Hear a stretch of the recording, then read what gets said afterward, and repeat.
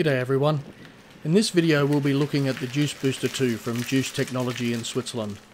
Part review, part demo, we'll show you how we use the Juice Booster on some common Australian AC outlets and share what we love about this charger. For complete transparency, we aren't sponsored by or affiliated with Juice in any way, and we bought our Juice Booster through an Australian EV supplier at full retail price. So here's the Juice Booster in its case. Everything about this product screams quality. The case is really durable, plastic handles, plenty of space.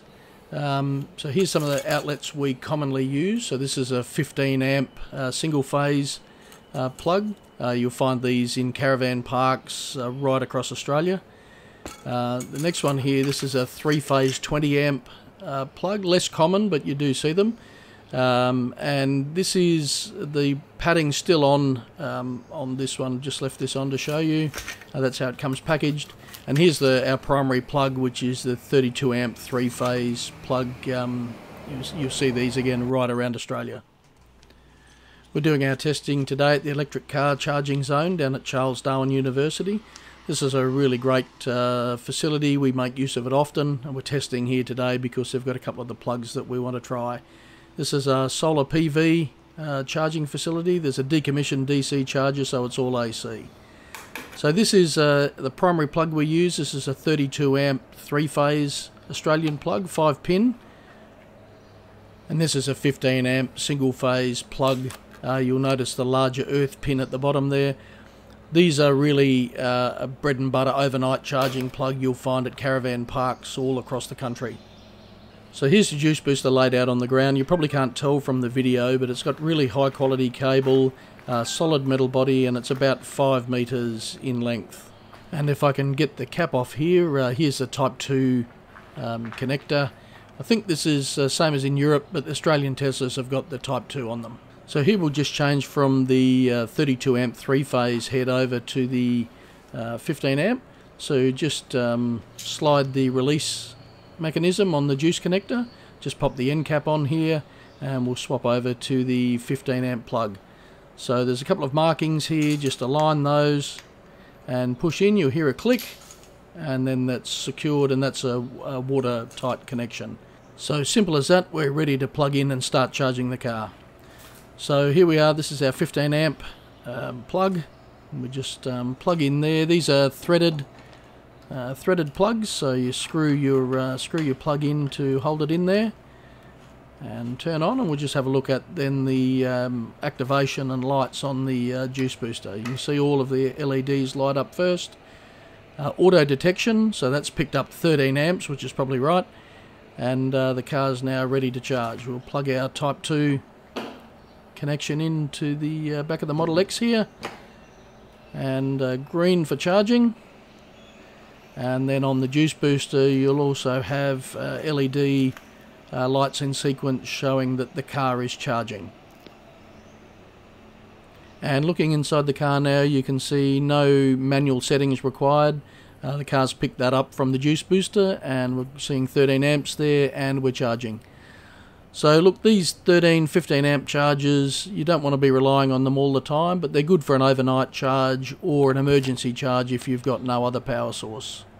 Okay, so now we'll change over to 32 amp 3-phase charging. We'll show this in a bit more detail. You can see the juice connector there, and we've got an orange dot on both sides, and all we need to do to connect these is align the two dots and just push these together. Again, you'll hear a click, and again that's a secure watertight connection, and we're now ready to charge. So here's our 32 amp 3-phase outlet. It's a 5-pin with a keyway, so the plug can only go in one way. And again, this is a threaded connection as well, so it's a watertight connection. So we'll just screw this on and turn on the power. And again, you'll see all of the LEDs light up on the Juice Booster first up, and then you can see the 32 amp has been correctly detected. So again, plugging into the Model X, we'll wait to see the charge lights. There we go, green means the car's charging. So here's a little tip. You can probably see the protective cap there blowing around a little bit. Sometimes when we're out charging in open areas, the wind can really blow that around and it can bang against the car. So what we do is just loop that up and around itself, and that stops it hitting against the car and blowing around too much. And on the juice booster we can see 32 amp indicated by the green LED, and the sequence there shows charge being delivered to the car. And then inside the car, again, no adjustment had to be made. You can see charge current showing 24 amp, which is 17 kilowatts. That's the maximum our car can take. And the car's charging, and this is a much faster charge. So this is kind of our main charge we use when we're travelling around the outback. So here's some dimensions on the case, both metric and imperial. And here's some information directly from Juice's website. You can just Google Juice Technology and you'll be able to find all of that. And here's a summary of the reasons that we really like the Juice Booster 2. Firstly, it's very durable. We've used ours a lot. We've banged it around in all sorts of places, and as you would have seen in the video, it's still in really good condition. It's very reliable. We've used it exclusively on probably nearly 5,000 kilometres worth of travel, and we've never had a problem. The water resistant connections, again, just give a little bit of extra peace of mind. Sometimes there will have been recent rain and there'll be puddles around, and we do everything we can to to be careful about that, but it's also good knowing that those connections are water resistant. The cable length at 5 metres again is really useful. Sometimes you can't park right next to where you need to charge, so a bit of length in the cable is a good thing. And lastly, and probably most important, is just the plug and charge aspect. To borrow from another technology company, it just works. You don't need to make adjustments in the car. You basically select the right connection with the interchangeable plugs, plug into the car, and away you go. It really is set and forget, and it's the thing that we love most about this charger. Well, we hope you found that video useful, and thanks very much for watching and supporting this channel.